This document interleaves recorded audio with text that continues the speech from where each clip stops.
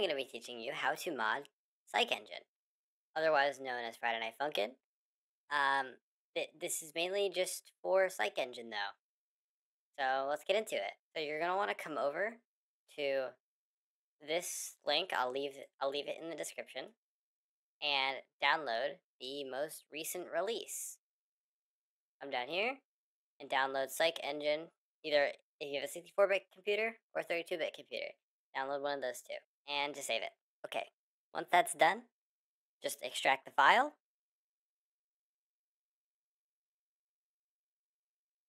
It should take a little bit, but once that's done, okay. Now that that's finished, you're going to want to open up the file and then go to your mods folder. Here's the mods folder right here. It should have mod template and readme.txt.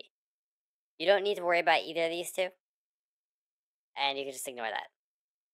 You're going to want to come over and get the mod that you want to install. Now this is very important. Open your files before you use them. To check your file, you're going to want to click on it and see if there's an exe. There is no exe in this file, so that means this is what we're going to be using. But if you see here, this has an exe. This means you're just going to launch it straight from here, and it'll load straight in. This one, however, does not have an exe. So we're going to take this and then drag and drop it into here. Then we're going to want to go down to psychengine.exe and launch that. It'll show up with this pop-up. You're going to hit more info and then run anyway. Alright, once that is loaded up, you'll be on the title screen. Mine looks a little different because I have some saved data.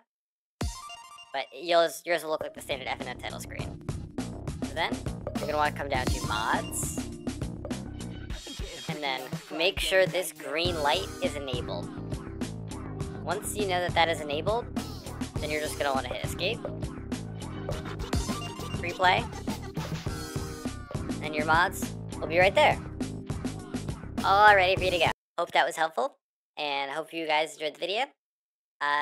Thank you so much. Go check out all the links in the description for everything that I used in this video. And hopefully that helped.